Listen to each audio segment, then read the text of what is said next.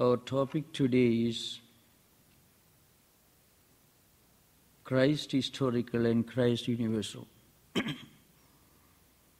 It may sound a bit strange, but when we look at the lives and teachings of great spiritual luminaries, we find their personality and also their teachings have got two dimensions, two different dimensions. The relative and the absolute, the human and the divine, the historical and the universal. When we talk about a great spiritual personality as a historical figure, as an event in history, when we look at his life as just an episode or an event in history, we are perhaps trying to limit his dimension within the confines of time, space, and causation. This is true of all great spiritual personalities. It is said that every great spiritual personality emerges as a response to the demands of his age and his times. It's a natural response to the demands of his age.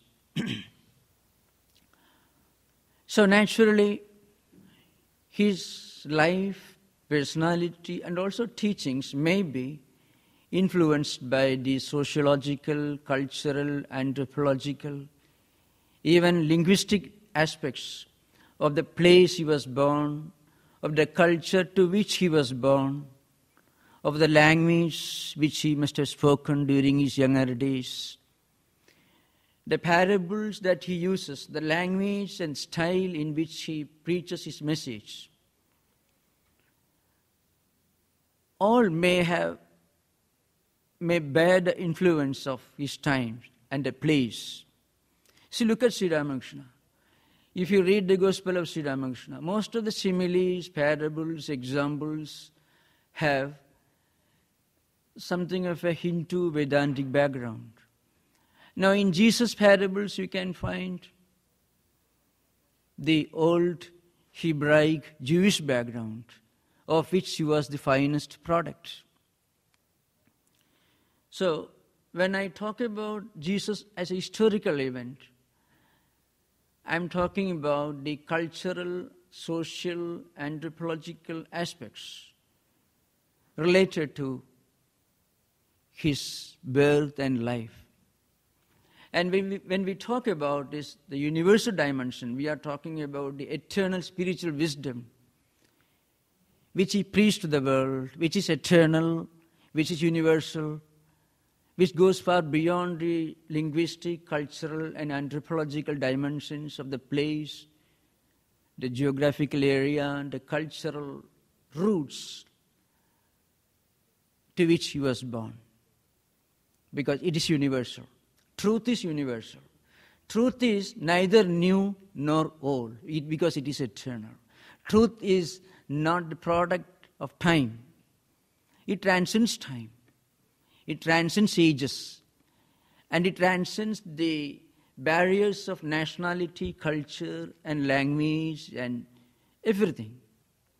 So when we talk about Jesus, the universal, we are talking about the divine aspect of the Jesus, which is universal. Of course, very often, every prophet has to undergo a serious problem. Maybe not during his time, but in later days. Very often, the universal aspect of his message will be interpreted in narrow, dogmatic, cultural, and anthropological terms. This is a tragic fate which every spiritual personality had to undergo, including Jesus, including Shankara, including Buddha, including Ramakrishna Paramahamsa. It happens.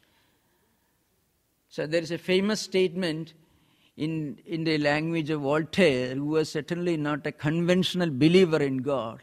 All prophets spoke the same truth, but in the hands of men, their teachings got distorted. He was certainly not a believer in religion, not a conventional believer. So, in Jesus' teachings also you find this dichotomy. So, there's a great statement in Gibbon's the Decline and Fall of Roman Empire. He says, when Constantine declared Christianity as the national religion of Roman Empire, Jesus' teachings got Romanized instead of Romans getting Christianized. There is an irony in this statement. Now, I'm just coming to the subject straight away. From a Vedantic perspective, you find the highest divine universal message of spirituality in its perfection in Jesus' teachings.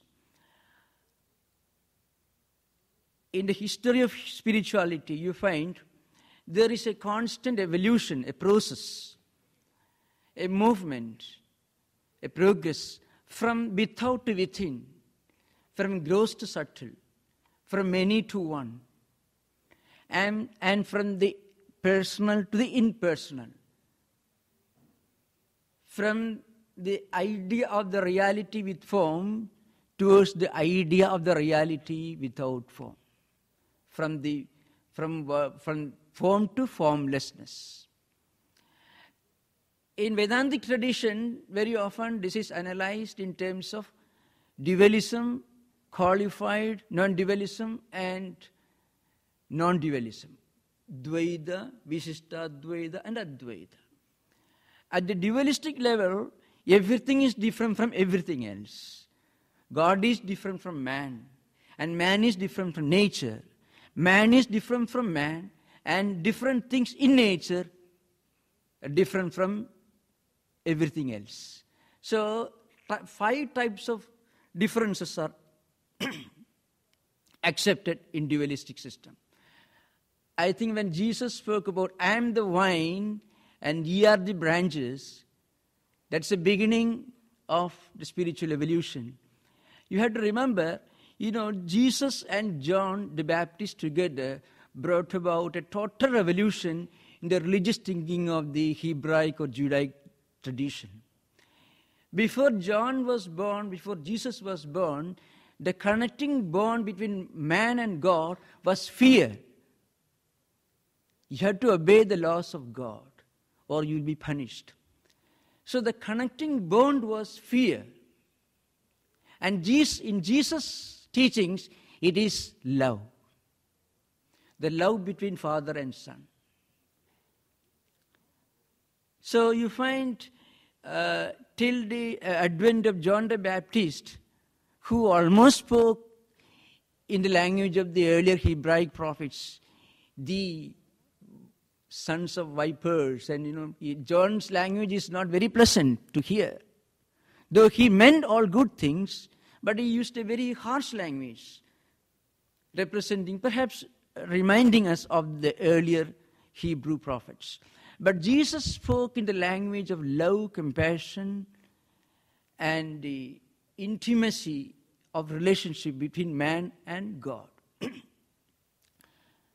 Since the earlier prophets, as I said, this covenant agreement, the relationship between man and God was based on fear of hellfire and expectation of heaven.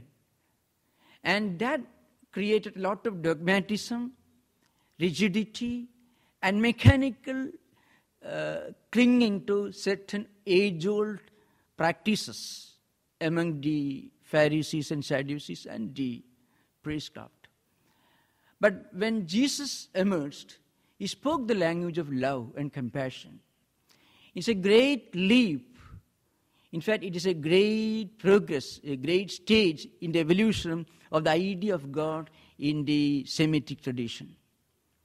But still, in the early teaching you find this difference. I am the vine and ye are the branches. And later on, when he spoke about the kingdom of God being within you, you can find a steady progress from dualistic idea to qualified non-dualistic idea. The most primitive or the beginning of the earliest concept was dualism, as I said earlier, which is attributed to Madhva in Vedantic tradition. And the intermediary stage was qualified non-dualism, in which God is conceived to be the immanent principle, the indweller in all living beings. In Sanskrit, in Ramanuja's language, it is Antaryami. That's why, those who are interested in the Brihadaranyaka Upanishad, there is a famous verse, Ye Prithivyam Tishtan Prithivyam Antaraha, and ultimately Antaryami Amrutaha. This Antaryami, the indweller, is the reality. In fact, that is what Jesus must have meant when he said, the kingdom of God is within you. It is not somewhere without, somewhere outside, but within all of us. We have to search and find out. And at another stage, when he spoke about the unity of man and God, when he said, I and my Father are one, he was implying non-dualism or Advaita. So you find all these three dimensions in the teachings of Jesus. And there is also reconciliation. Because reconciliation among these three levels is possible only at the level of spiritual experience. Reconciliation is not possible at the philosophical or logical level, but it is possible at the level of spiritual experience. Now, in Jesus' teachings, you find this reconciliation among the dualistic, non-dualistic and Advaitic tradition. And when we look at Jesus' teachings from this angle, you can find that he was truly, or what he preached was truly a universal, spiritual humanism based upon love and compassion and humanity. The idea of renunciation that you find in Bible comes very close to the idea of renunciation in Vedanta, in Vedantic tradition. See, remember, when we talk about Vedanta, you have to understand, by Vedanta we mean the ultimate, eternal spiritual values. It is not the name of a system of philosophy belonging to a particular religion or a particular nationality. Veda means knowledge. Anta means conclusion or final word. Not at a philosophical level, at the level of intuitive experience. So the ultimate level of human experience is the intuitive experience of the unity between the seeker and what he is seeking. So I and my Father are one, means Father is what we are searching or seeking, and I represents the seeker. This is the highest metaphysical wisdom that you find in Jesus' teachings. But at the same time, his teachings also included ideas meant for the spiritual seekers who have just started their spiritual journey. See, those who are mourning, those who will be comforted. See, those who are seeking will be blessed with the vision of the Lord. God sometimes plays a special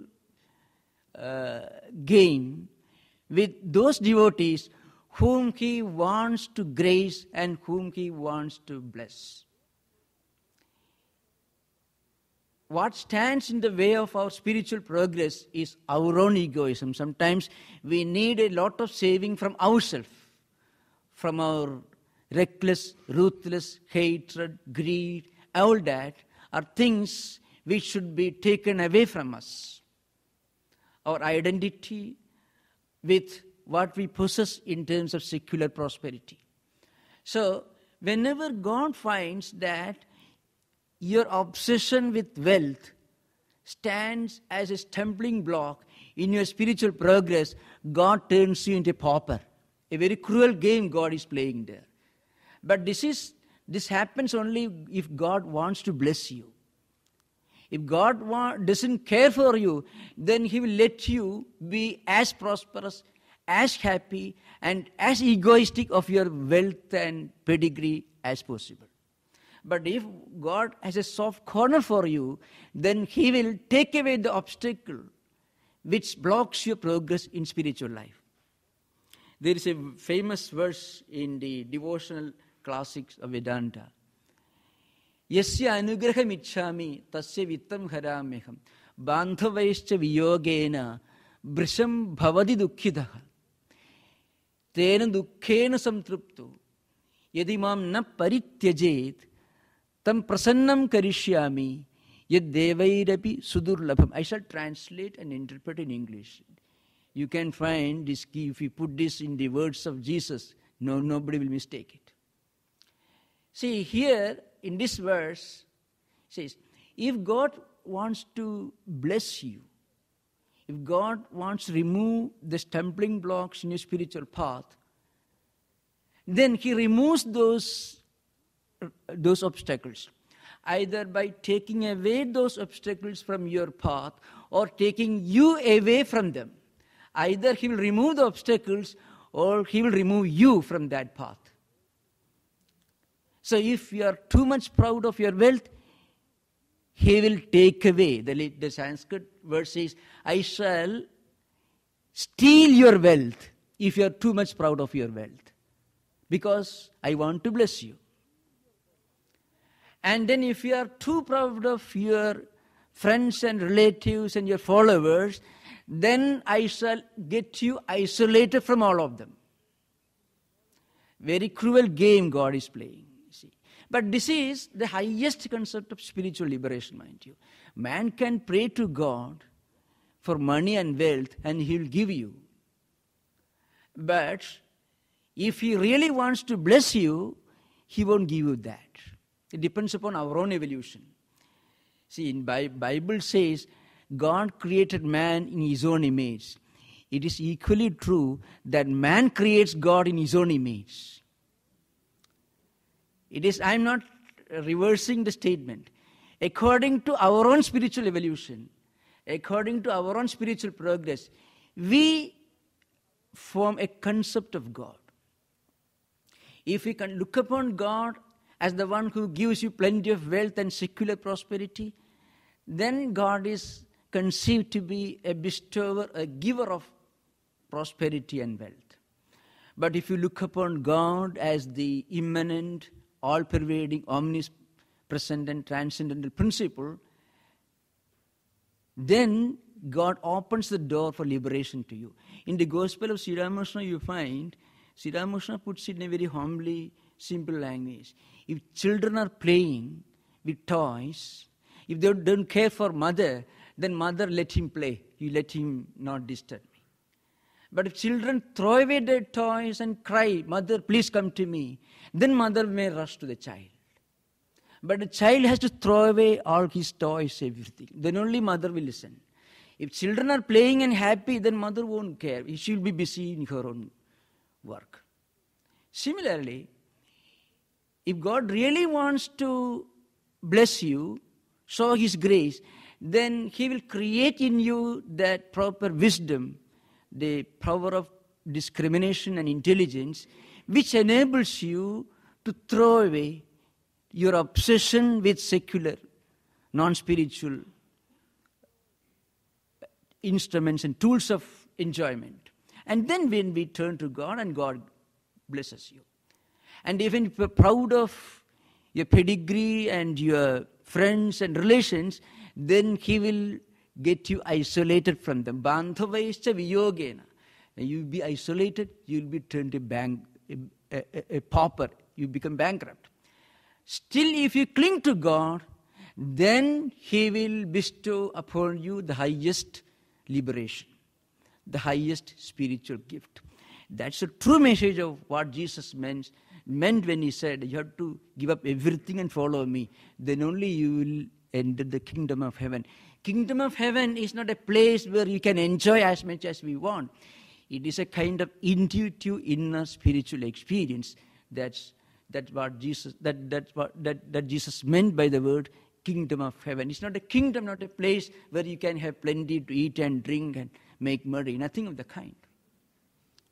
Rather, you have plenty of wealth, spiritual wealth, which will make you understand the limitations of material wealth. That's what Jesus meant. So I'm planning to give a very, very long talk. What I wanted to drive home was, we have to concentrate on this universal dimension of Jesus, the spiritual, universal, eternal dimension of Jesus. This reality was realized by his followers only after resurrection. Till that moment, they thought he was son of a carpenter.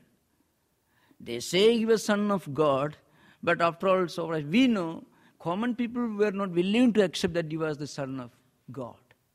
But during the post-resurrection period, Jesus emerges as the universal Christ, as the divine, as the spiritual ideal that we know him today. And for the last 2,000 years, Jesus has inspired, taught, and led humanity, and enabled humanity to walk along the path of peace, love, and compassion. He continues to inspire people, not only mystics, poets, artists, writers, all spheres of human aspirations got some gift from the teachings of Jesus. Everywhere. So, I pray to the Almighty God that we may all be able to listen to the glad tidings of the angels who sang when his advent took place. And I wish you all a very happy Christmas and a happy, prosperous New Year. Thank you all.